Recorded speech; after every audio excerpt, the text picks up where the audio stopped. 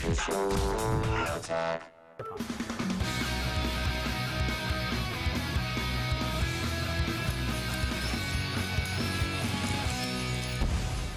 gift idea is the SanDisk Sansa clip. If you're looking for music options besides the iPod, this might be your answer. SanDisk doesn't want anything holding you back at the gym, which is why they've made the SanDisk Sansa clip. This matchbox-sized music player comes with 8 gigs of MP3 storage, a built-in FM tuner, and instant access to Rhapsody. The bright OLED screen runs on a 15-hour rechargeable battery, just in case you're planning on entering a marathon. So stay in shape for only $99.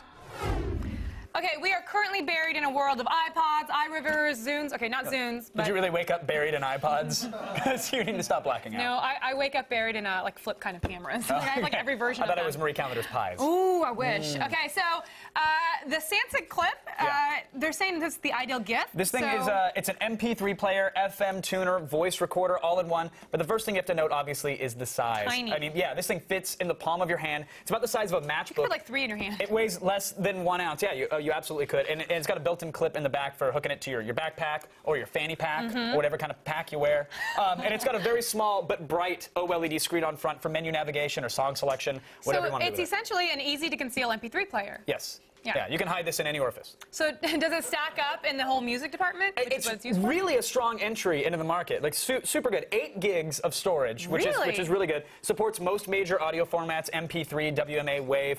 It's compatible with most music subscription services like Rhapsody or Napster or eMusic. Obviously, it's not iTunes compatible, but you shouldn't be buying your music through iTunes anyways. Where should you buy it? So stop it. Get it on like Amazon Unbox. It's DRM-free. It's the same price. So you can use it with any player. Better quality music, I hear. It's sometimes, yeah, depending upon if it's not the Plus. But basically, adding music to this as easy as dragging and dropping files from your computer, which means it's also like an 8-gig thumb drive, portable storage wherever you go. Oh, man, I love that. FM tuner with 40 presets, so if you're at the gym or whatever, you tune to the station that you want to listen to. I love that it acts as a thumb drive, too. That's so great. Okay, so it's tiny, it plays music.